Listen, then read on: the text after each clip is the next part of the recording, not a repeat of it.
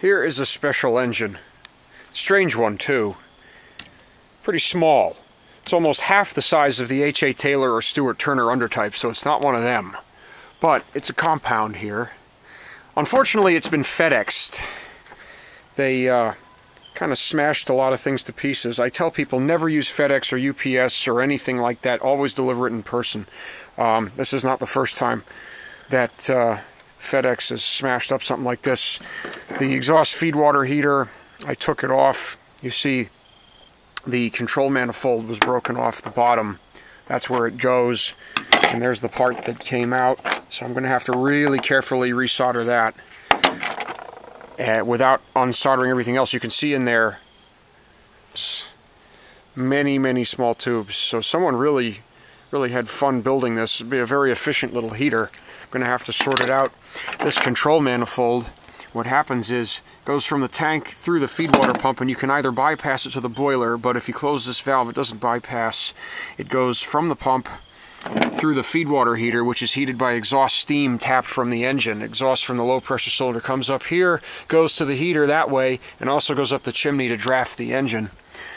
And the steam that has just heated the water, whatever's left of it, gets bled out. So it's basically a NOR type feedwater heater, and cold water goes in one end and comes out the other, and then it is fed to the boiler. And there's also a very interesting little thing going on. They've even got if for any reason the check valve jams or anything like that, there's a little pressure relief valve here between the control valves. One control valve sends the water back to the tank so it recirculates. If you don't want to feed the boiler, the other one, when you close it, it feeds the boiler. The other one seems to shut it off to the pump itself. It's also missing its throttle valve. The steam comes from the smoke box in here from the inside. It gets throttled by a valve that should be in a bonnet here, then it goes in the HP chest. But the most interesting thing about the engine is the way it's governed. This governor here actually does not throttle. It does the proper thing. It controls the cutoff. So we have sort of like a Hackworth valve gear here. Non-reversible, but here is minimum travel when the balls are out, and you get very little movement on the HP valve. But of course, when it's slow speeds, it's down here, you get a much higher valve travel.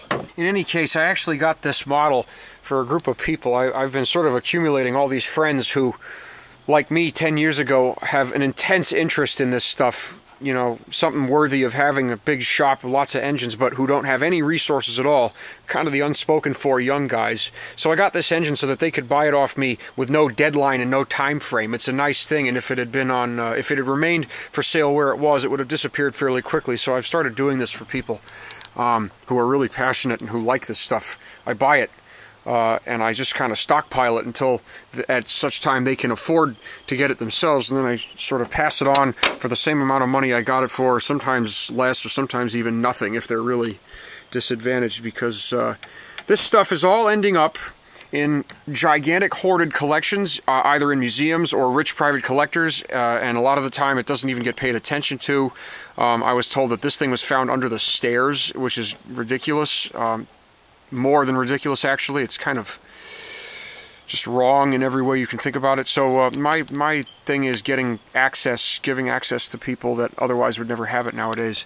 But before that happens, I need to repair it and get it working. So see, this mounts in there with that strap made out of a bent screw. It's pretty clever. It's pretty nicely made. Not the best by any means, but it's fairly nicely made. We've got sort of marine style big ends there, no wedges or anything like that. Got kind of a cheap way to change valve travel and cutoff on the LP. You just move the eccentric hookup up or down the lever. Pretty nicely done crossheads with these little tapered wedges to secure them to the piston rods. All in all, a pretty nicely put together engine.